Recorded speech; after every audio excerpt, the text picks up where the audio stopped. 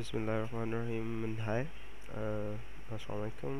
मैं मोहम्मद बिलाल और हम इस ट्यूटोरियल सीरीज़ में इंशाल्लाह HTML और CSS के बारे में कवर करेंगे। मैं उर्दू में ट्यूटोरियल सीरीज़ इसलिए कर रहा हूँ ताकि जो हिंदी स्पीकिंग और उर्दू स्पीकिंग लोग जितने भी हैं उन लोगों को ये ईज़िली समझ आ जाए।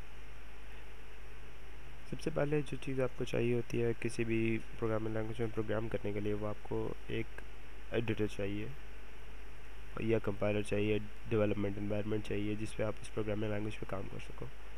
वेब डिज़ाइन के लिए जितनी प्रोग्रामिंग लैंग्वेजेस हैं, मैं मोस्टली के लिए प्रेफर करता हूँ कि मैं नोटपैड प्लस प्लस यूज़ करूँ। नोटपैड प्लस प्लस का जो एडवांटेज है, उसके कुछ छोटे छोटे एडवांटेजेस ऐसे हैं जो कि मुझे पसंद हैं। कुछ अच्छे फीचर्स हैं उसमें, बहुत से डेवलपमेंट एनवायरनमेंट अवेलेबल हैं, बहुत से प्रोग्रामिंग एडिटर्स अवेलेबल हैं, टेक्स्ट एडिटर्स अवेलेबल हैं जो आप यूज़ कर सकते हो। डिफरेंट के अंदर डिफरेंट फीचर्स हैं। मैं आपको इंशाल्लाह नेक्स्ट ट्यूटोरियल में डिफरेंट एडिटर्स की लिस्ट भी प्रोवाइड कर दूंगा जो आप यूज़ कर सकते हैं और उन्हें देख सकते हैं कि उनके अच्छे फीचर्स क्या हैं। मेरा personal favourite notepad plus plus है। नोटपैड प्लस प्लस को देखते हैं। नोटपैड प्लस प्लस के फीचर्स में जो 2-3 फीचर्स मुझे बहुत अच्छे लगते हैं उनको हम इस ट्यूटोरियल में कवर करेंगे। पहला तो ये है कि नोटपैड प्लस प्लस में लाइन नंबर्स अवेलेबल है। लाइन नंबर्स का फ़ायदा क्या है कि जब आप रन करेंगे कोड को तो आप ये देखेंगे कि जो एरर्स जनरेट होते हैं उन एरर्स के साथ लाइन नंबर्स इंडिकेट हुए होते हैं, जिनकी वजह से मोस्टली वो एरर जनरेट हो रहे थे। उन पर कोई सिंटैक्स एरर होगा या कोई और एरर, वो हम देखते जाएंगे साथ साथ।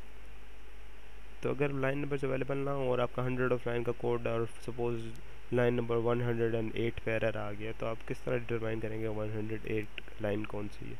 इसलिए लाइन नंबर होना काफ़ी इंपॉर्टेंट फीचर है किसी भी टेक्स्ट एडिटर या प्रोग्रामिंग एडिटर के अंदर। सेकेंडली, जो this is simple HTML file और इसमें सिंपल एक सिंपल फॉर्म जनरेट हुआ हुआ है, रजिस्ट्रेशन फॉर्म। अब एक और जो अच्छा फीचर है, एक तो आपको नज़र आ रहा है कि इसमें जो कीवर्ड्स हैं, जो टैग्स हैं HTML के, वो अलग कलर्स में हैं। जो एट्रीब्यूट्स हैं वो अलग कलर्स में हैं और जो टेक्स्ट है सिंपल जो कि वेब ब्राउज़र में अपीयर होगा वो अलग कलर में है। तो आप डायरेक्टली देख कर बता सकते हो कि कौन सी चीज़ टैग है और कौन सी चीज़ जो है वो हमारे पास सिंपल वेब टेक्स्ट है।